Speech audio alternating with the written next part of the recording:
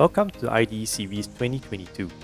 This is a video guide for how to record your robot run for the IDE Sprint event. Step 1.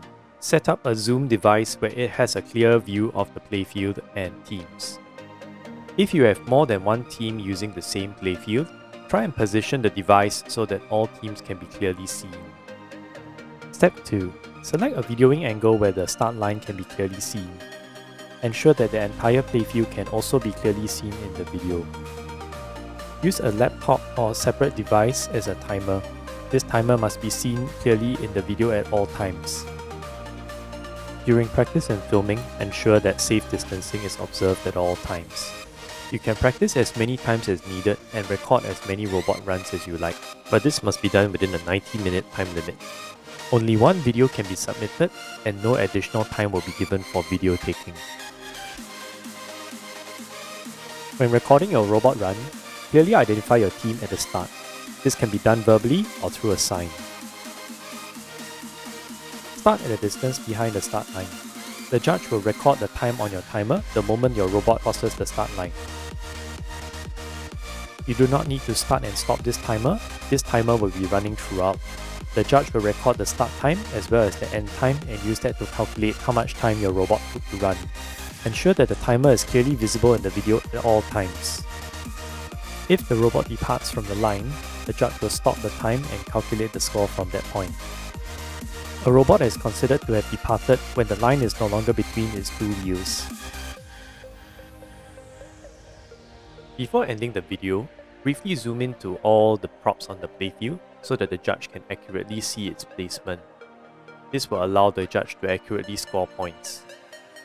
Here are some important things to note. The judge will record the start and stop time when you cross the start or end line. You do not need to start and stop the timer, just leave it running in the background.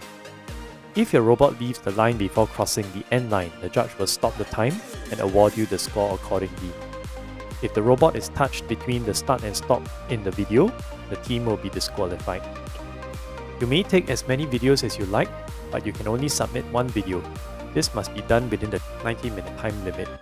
The video must be in 1080p and no more than 600 megabytes.